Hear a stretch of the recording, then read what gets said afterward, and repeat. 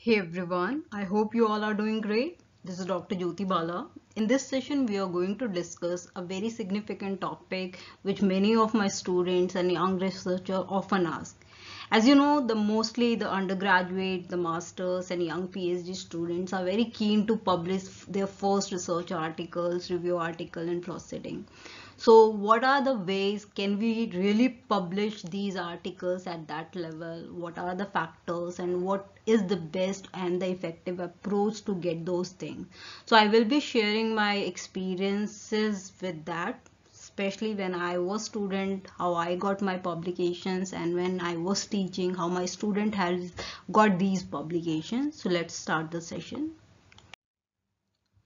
As I mentioned in my previous videos also, that if we are from science background, either engineering, biosciences, biology, life sciences, biotech, chemistry, and so on, we all require research article at different stages, whether we are student, faculties, industry professionals, scientists, for our study abroad program, fellowship, scholarship, for our grants, and for our promotions, for our innovations, and so on. So we all require research articles, publications, and publication in terms of not only articles but review and proceedings also.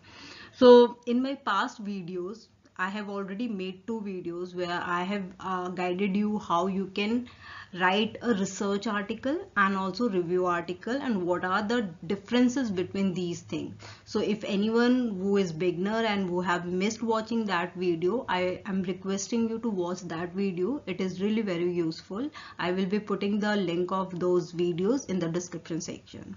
So once you know what is review article, what is research article, how you can write, things are easier whether you are student or scientist. With if we are scientists, if we are faculties, we have few experience while writing those things. But yes, for student level, it's bit challenging, not challenging, but bit tedious in terms of, because you have to understand scientific reading, writing, you have to do certain tasks, get the good result, and based on that you get your research article. In case of review article, you have to read, you have to write, you have to understand the subject area. So I request you to watch that video first. Here I wanted to emphasize one thing: quality and quantity matters a lot. Many students, especially the young student, think that we require a lot of number of papers in terms of quantity, but in scientific community, actually quality of your publication, whether you are writing a proceeding, abstract or research article, that matters a lot. If you will compare subject wise also, in few subjects like engineering, chemistry, the numbers of publication what you get is bit higher than your basic biology, biotechnology and biology. In biology, biotech also, if you are doing wet lab based experiments and dry lab, things will vary. So depending on what kind of experimentals you are going to perform, whether that is a statistical based analysis or computational based analysis, or whether you are writing review, timelines will vary, and in which journals you are submitting. So number of impact factors, the quality of journal, quality of data, these things are very significant point. So you cannot compare every time that okay, that student or that faculty from this sector is getting 30 papers and why we are getting 3 papers. With that 3 paper of quality papers, you can get lot of achievements and lot of opportunity if your datas are good, if your publications are good, and maybe you are from different backgrounds. So it varies. So in this session we are especially focusing for biology, life sciences, bio IT and biotech sector. So let me discuss my research experience related to publications. When I was student, especially graduation level and master level, that time I didn't have any publications, but my all papers came related to my PhDs and postdoc, and later on when I was doing my mentoring. So most of my publications came after my viva of PhD and after joining my postdoc, which I have got related to different areas like applied molecular biology, aptamer, cancer biology, virology, and nanotechnology related papers. I wanted to emphasize my example because many students, as I mentioned, they think that publication is really very important. But see, my papers related to PhD came later on when I did my viva and when I have joined actually my postdoc, and I joined a very renowned director's lab in Japan. So I have mentioned that video how I got that postdoc without my publication and all. Do check out that video also. So here I wanted to convey one message, and I want to demystify that thing that quality like quantity, many people think that quantity matters. Actually, the hiring committees and these professors, they actually want to see whether you really know the topics, you know the project, you know the experiment, you are really keen to join that lab. So that's the reason I was giving my example also, and all my PhD papers also came after my viva. And during that period I got 4 international travel award also. So I presented my work in USA, UK, Germany, and Japan also. So you can get all these perks without papers also. Papers came during my PhD and postdoc also. It's not like that I didn't get papers. I got very good papers, but here quality matters actually. Okay, so this thing I wanted to highlight. And when I was teaching my student, I make sure that my graduate, masters, and PhD student get good papers. So while mentoring and while training, I taught them how to read scientific literatures, how to design their synopsis, how to design their projects, and how to do independent projects, and how to document scientific reviews and articles, and how to publish these things. So my student got good papers also recently, book chapters, review article, and research article also. So if any one of you are interested in collaboration or maybe getting in training, they can get in touch with me. You can mail me your CVs. Okay. As I mentioned that I do have experience in publications in renowned journals. I have trained and mentored many students and young researchers also, and I am the part of editorial committees as editor and associate editor in many journals also. So for that purpose, for mentoring, for collaboration purpose, you may contact me. Now let's ask whether as a student, undergraduate, master or PhD student, especially young PhD student, can we publish these research articles, review articles and proceeding? The answer is yes, no doubt. But things will be bit challenging and bit tedious for young student. Why I'm saying that, I'm not discouraging you, but I wanted to show you the reality, so we should be better prepared, like how we can cope with these challenges. As I mentioned in my previous slide that we are discussing especially related to biology sector, and in biology we made experiment in 2-3 ways, like completely wet lab, dry lab, combination of wet and dry lab experiment, or survey based. So things will vary in these 3 sets.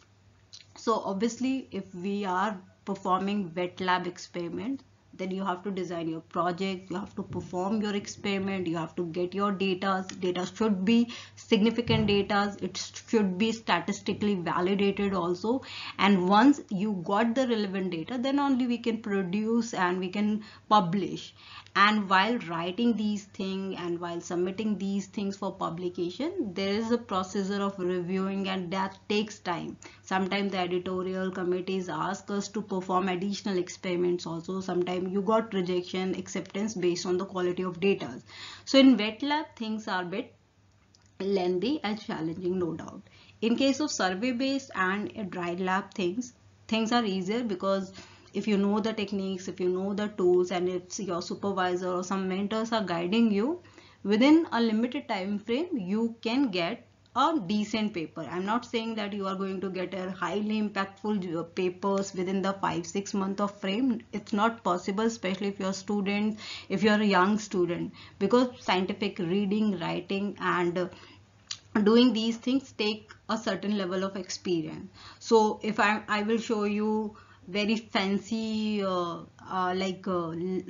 lie picture. I don't want to explain you here. I want to show you the reality. You can publish, but it is like you require hard work also. Time will be required, and within 5-6 months and 1 year's duration, you like in 1 year you still can get decent paper, but within 4-6 months in wet lab things are a bit challenging. I will tell you how still you can get publications. So let's discuss that part. So the best way will be start with review writing. Get an idea about a topic which you are interested in, or maybe in near future you want to explore or work in. Start reading the research articles related to that topic, and then make a structure of your review article and write those things. Make few figures, story of that review article. Get the collaborations or mentoring from your supervisors and seniors, and submit in a decent publications house. For internship purpose, either you can go for free internship, paid one, or with collaboration. You can take the help from your supervisor, deans and directors of your lab. Your mentor can help, or for industrial purpose, you can either approach us, or there are many other industrial companies who provide such services. But make sure that you are not falling in a trap of false people, because there are a lot of people who provide you predatory journals and false publication. Don't get in those traps. You should get a quality papers. You have to always understand, you don't need lot of quantity. One paper will do justice, but the quality of that publication should be high. The third thing will be proceeding. So suppose you individually also can approach the professor, write a decent professional mail, approach them that you are interested in exploring such techniques and a project what is really ongoing in that lab, and you want to get the ideas. So in that way you can get associated with that lab, and once you have started your project, once you have participated in that project, try to send these things in proceeding and conferences. I have made one video where I have shown you how you can get international travel award and how you can participate in these conferences. So I myself has presented my work in Cambridge University, UK, Japan, Germany and USA. So you can get get the ideas from that video also. So accordingly plan. These are the few ways by which you can get very easily publication. But yes, you have to do some hard work also. You should have some patience also, and don't get in trap of predatory journals.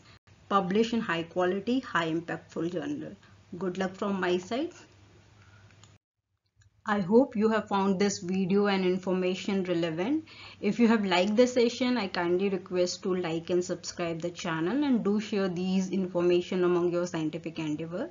If you have any queries, or if you want to do collaboration or get training in scientific writing, or if you want to publish, you can contact me. You just have to send me your interest email and CVs. Thank you so much.